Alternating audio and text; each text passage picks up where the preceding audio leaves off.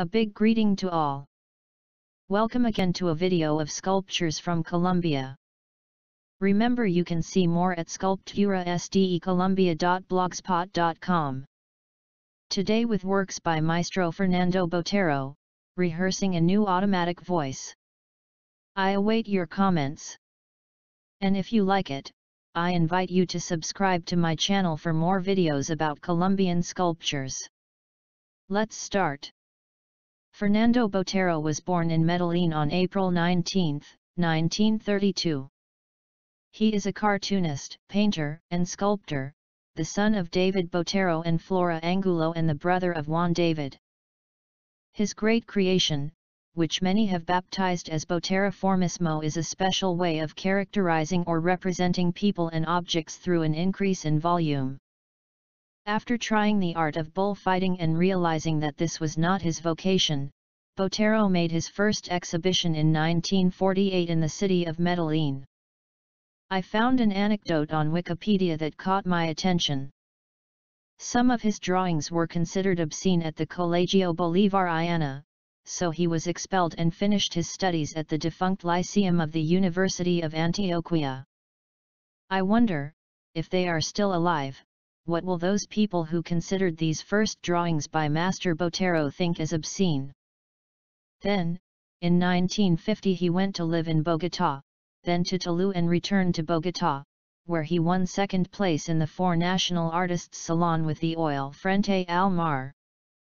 In 1951, after presenting his first solo exhibition, he traveled to Toulouse, on the Colombian Caribbean coast, where he made several works, very different from those we know today.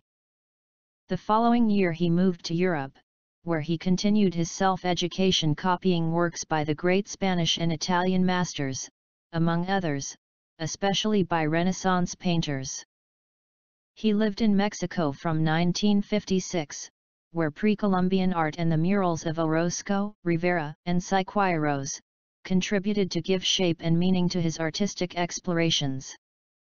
The following year he traveled to New York, where he met the proposals of the abstract expressionists, from whom he learned the loose and visible brushstroke. From here Botero lives in various parts such as Europe, Colombia, Mexico, and the United States, New York. And finally it begins to be successful, as for example, in 1958 he made an exhibition in Washington, where he sold all his works the same day of the inauguration. During the 1960s he made several exhibitions in important museums, giving way to paintings and drawings of voluminous and monumental forms, with silky textures and themes inspired by the history of art and Latin American idiosyncrasy, which he moved to the third dimension from 1973, year of his first sculptures. At the beginning of the 70s, Fernando Botero began the production of his sculptures, which today are even better known than his drawings, watercolors, and oils. Master Botero's personal life has taken place in many cities around the world, where he has also had 3 marriages and 4 children, one already died in an accident. It is worth noting that Botero still continues to produce works and that he has exhibited his works in most European and American countries, giving himself the luxury of exhibiting his works in several famous avenues and squares in the world. Currently his style is based on people, animals, or objects with a thick or robust appearance, the fat or the fat as we say in Medellín, both in painting and sculpture. And his theme has gone through various topics, but currently he has been working on the horrors of war and torture. The Botero Museum, in the city of Bogotá, has one of the most important art collections in Latin America. These are 85 works by some of the creators of art history in the late 19th century. It also has 123 works that include drawings, oils, watercolors and some sculptures by the master Fernando Botero. In 2000, he donated this collection to the Banco de la República and the city to make the works more accessible to the entire Colombian population. Plaza Botero was built in Medellín, where 23 sculptures made by the Master Fernando Botero can be seen.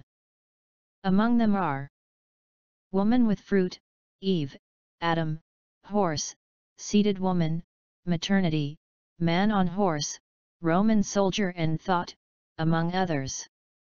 Its location is very central.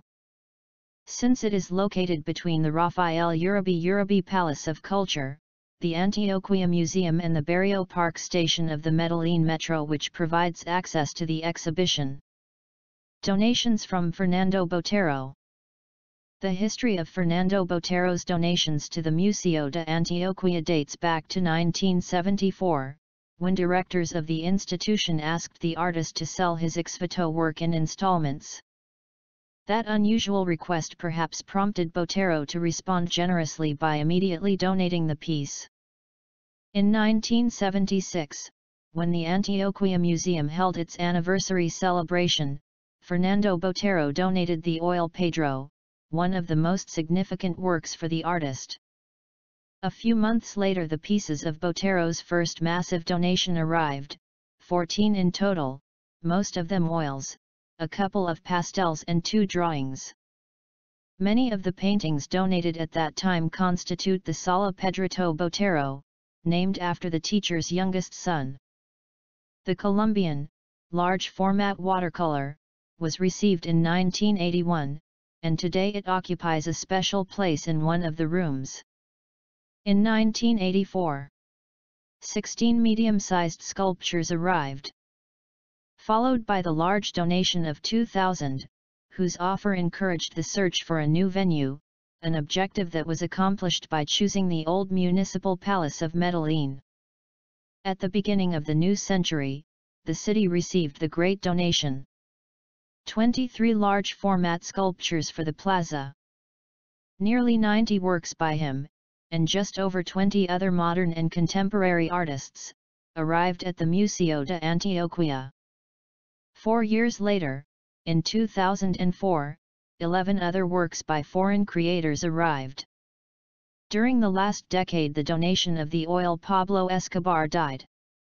2006, received in 2008, occurred as a way of remembering that the violent past of the city has been transformed. That Medellín lives a new reality, where personalities like Escobar are part of a history that cannot be denied, and with which the museum can negotiate thanks to art. Botero's works that make up this donation collect an important sample of the artistic career of this Colombian artist. These oils, watercolors, drawings, and sculptures are permanently exhibited in the north wing of the 3rd floor, for the enjoyment and knowledge of those who inhabit and visit the Museum of Antioquia. The last donation received corresponds to the Via Crucis series. The Passion of Christ, a set of 27 oils and 34 drawings that entered the collection after being exhibited in our temporary rooms during 2012. In the set of Botero's generous deliveries to this institution, this donation allows the museum to expand its international exhibition activity, because the way of the cross can travel the world. I remind you that you can see more at sculpturasdecolombia.blogspot.com. Leave your comments, and if you liked it, I invite you to give like. Don't forget to subscribe to my channel for more videos about Colombian sculptures and other interesting topics.